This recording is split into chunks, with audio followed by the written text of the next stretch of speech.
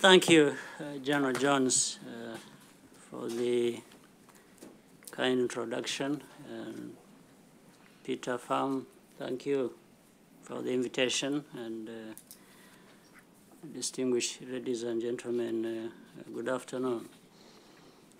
It's a pleasure for me to be back in Washington, D.C., and to have the opportunity for this discussion.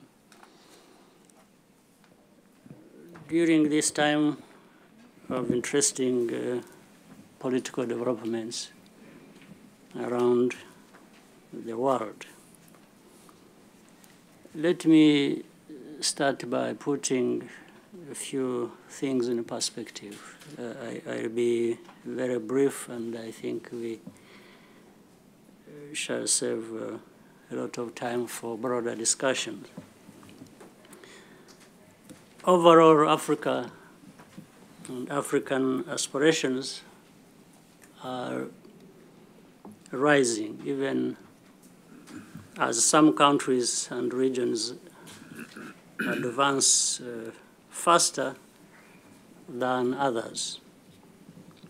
Economic growth continues to be strong, driven by better governance, improved well-being, regional integration, and business-friendly reforms. There are examples of success that perhaps do not receive as much attention as our problems. For instance, if you look at what happened in West Africa not so long ago,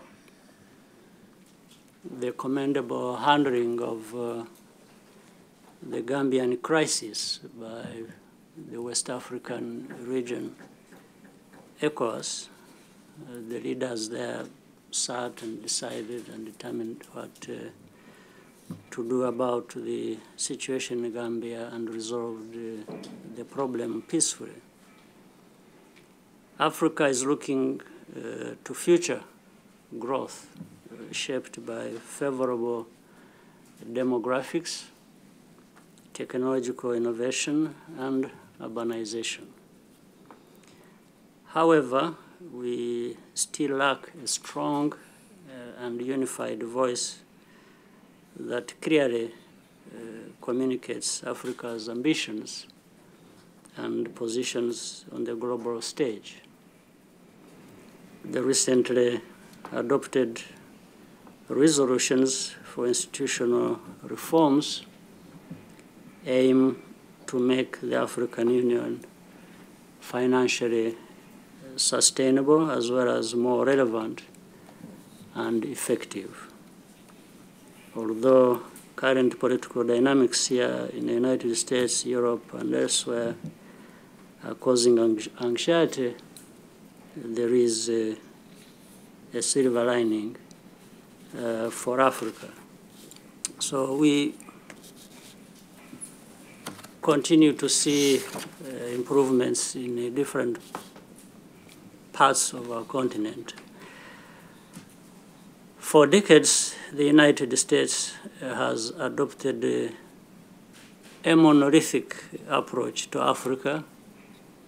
It's time for fresh thinking on the assumptions that underlie policy across administrations. It's really an opportunity to shape relationships with the United States and other global partners based on Africa's priorities and ambitions. In particular, this engagement needs to shift from a humanitarian focus to building productive partnerships, especially in business, strategic development, and security.